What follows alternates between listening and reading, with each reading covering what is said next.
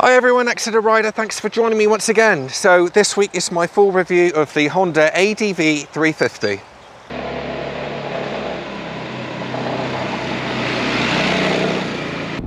Now, as you can tell by the first ride video, I was actually really impressed with the first initial impressions. This scooter has been proved to be everything you want in a scooter. Good on the motorway, good around town, good on fuel, light and easy to handle. It feels like it picks up really well. Onto the motorway. So we have the screen in the highest position at the moment. This bike gets to 70 in no time. It's very easy, very relaxed. You never would have thought that you were on a 350, the way that this handles motorway traffic and travelling. The bike is very relaxed, even though I'm at 6,500 revs at 70. Because the engine is relatively detached from the bike itself, when you consider it's way low down, it's handling it way above its station. I'm going to put myself out there now, and I'd even say that this ADV, for doing this type of work, is actually a good touring bike, because, as I say, it's handling this very well. It's very stable. I've got loads more if I want it, and it's very comfortable as well. I can move my legs back along the footboards or straight out to the front. It's really punching above its weight on this front. Now the windscreen is taking all of the wind off of me, and I'm just getting a little bit at the very top of my helmet. It's just a bit of noise more than anything else, but again, with the handguards and with a decent screen, it's doing a cracking job of this.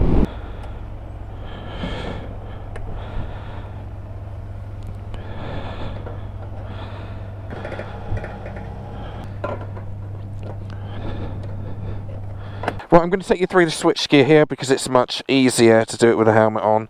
Now, on the left hand bar we have the indicators, the hazards, the menu buttons, the horn, the traction control on and off, and also a menu button here to flip between the different modes. On the top we have a pass button, high beam and low beam, and let's take you through the screen. So on here we have the traction control, which I can turn off. If I hold this button here, then it is now telling me that the traction control is off, okay? Which I just want on anyway. So we have the rev bar around here, the time, the Bluetooth connectivity, which is also voice activated as well. If you're into that sort of thing, then this is quite a nice setup, so you can control it via your helmet and Bluetooth. So very good indeed. A rev bar going around there, a fuel gauge, the miles per hour, time at the top, average fuel consumption, outside temperature and trip A. Now if I flip between the different modes, if you look up here, using this button here, I can control all of those settings. So outside temperature or battery voltage, moving down I can have average fuel consumption A or B, time elapsed A or B, and then moving down again we have the trip A like so, trip B, and the total mileage. So, oh, and the range too I need to fill up, which is 59 miles. This bike, honestly, you fill up with fuel and it just seems to go on forever. It really, you can ride this bike a lot without spending next to nothing on fuel, which is a really good feeling. Then on the right bar is really simple stuff, kill switch and the old start button like so.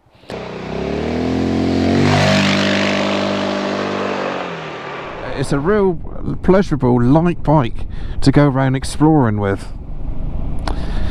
Not only that, but it's also very good with a Pillion. I've had a Pillion on here a few times now with my son and missus, and Again, it's handled superbly. It's one of those bikes which you can have a pillion on the back and you don't even know that they're there, because it's so soft and it handles so well, and the bike is 100% solid. It never flexes in the chassis like you used to get a lot with scooters years ago. Used to crash around quite a bit on the suspension. That's the thing of the past with this bike. It's excellent, and it's also surprisingly fun to get a bit of a lick on as well. It's got a lovely lot of pull on the engine as it builds up the speed. The power seems never ending on roads like this. It's not a fast scooter as such, but when it does build up the speed, it does hold it very well. No matter what the terrain it has to tackle, it's just always ready to give you that roll-on power that's needed sometimes. So for exploring country lanes and going out on beautiful B roads like this and exploring, whether you're a solo rider or with a pillion, it's fantastic. It's got a massive tick from me. Not only that, the suspension is fantastic as well. The Showa front forks and the rear suspension, which is Showa as well, with the piggyback canisters there. Again, it's a nice ride. Oh, so let's see what the ADV is like in traffic. Obviously this isn't going to be any narrow filtering here, but the bike itself is quite narrow. The handlebars are above car mirror doors. I'm in a very commanding riding position. People can see you from a long way back. The brakes are, you know, good as well. They'll bring you to a quick stop if you need to.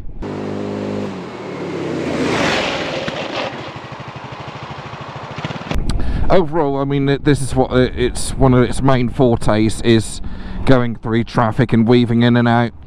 It's a big bike. It's a Pharaoh size physically, but it almost feels like more of a 500cc scooter. But as I say,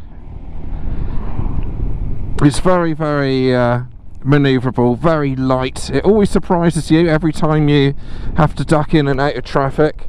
You know, just how manoeuvrable this bike is. It really is an absolute piece of cake.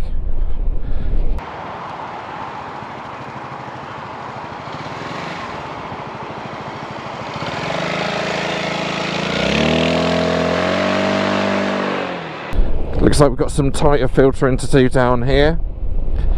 I would say that this is where this bike will mainly live, I suppose, in tighter traffic, in tighter situations, and weaving in and out of traffic, certainly in London and places like that. I think it's fair to say that that's a relatively good tick for the ADV350 in traffic. It will get you right up to the front of the line, no problem at all, every time. For the walk round, let's talk a bit about the bike and the styling. The scooter is bang up to date with styling, I think. I think it's actually a good looking modern day scooter, where some can be a bit quirky. I think this just looks really stylish and really good. So I personally like what they've done with the styling. Fit and finish is very good. Again, it's typical Honda, what you would expect, and it's all solid. Everything's tight. There's no, you know, plasticky bits on it that keep on flopping around. It's very solid scooter. Who's this bike going to be suited for? I think it's going to be a brilliant bike for new riders that don't want to have a geared bike for whatever reason, whether it's a mobility issue or whether you just don't want a geared bike, you just want to keep things simple. Look no further. This is a very good scooter to have here. In price comparison with its competition, I'd say that this is probably the down the cheaper end of the scale, and probably a better scooter in my view, because it is up to date, has got the traction control as well. It's not going to be a full off-roader, of course, because we haven't got the ground clearance. We have got a small bash guard down the bottom there, but that's not going to do a lot. Essentially, this is still what I consider a town scooter, stroke light off-road. So if you live out in the sticks somewhere, out in the country, should I say, then, you know, this will be a good choice.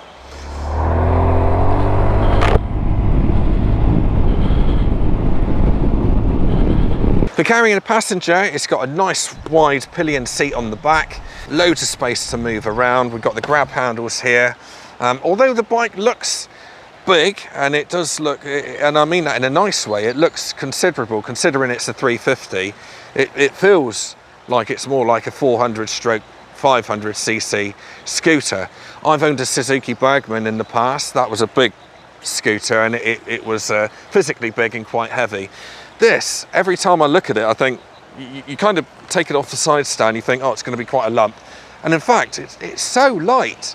And then you remind yourself that it is actually a 350cc. Got the nice wide handlebars as well, which do make a difference. So if you do go off-road slightly, or some muddy patches, gravel, etc., and it gives you loads and loads of leverage on that side of things. We've got the Metzeler Karoo tyres as well, which are really fantastic. They haven't faulted at all. They give you loads of confidence on cornering. I'm 5'8", I've got a 30-inch inside leg measurement, and flat foot in there on both sides.